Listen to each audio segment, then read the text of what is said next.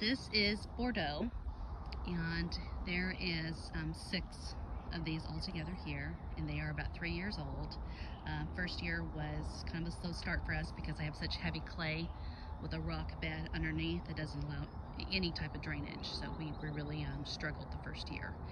So here we are. This is the spring flush, year 3, and I've got dianthus, which actually comes back as a perennial for me underneath of it, and I've got some lilies there around the statue itself. But it's my husband's favorite rose, actually, and it's very pretty. It has more of a wine red, and it's almost continuously blooming with little fertilizer to encourage it.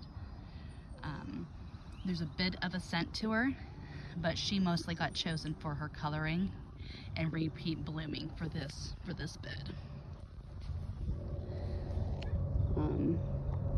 And she's absolutely beautiful, a showstopper.